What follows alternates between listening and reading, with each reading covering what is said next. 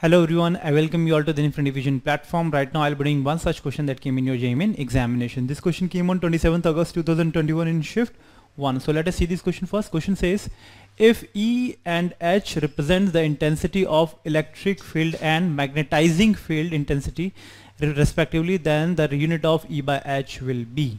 We know that electric field is represented by volt per meter. Okay, it has got unit of volt per meter, and magnetizing intensity, it has got a relationship, it has got unit of ampere per meter.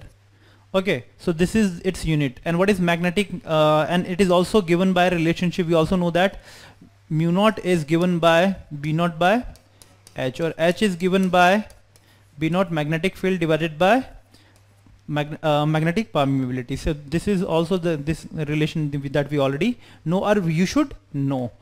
Okay, and it has got unit of ampere per meter.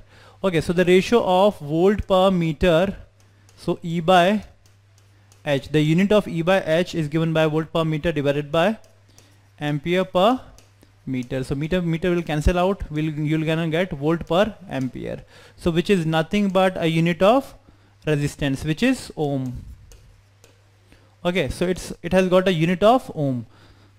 So first would be the correct option that you should get. I hope this question is clear to everyone. Thank you.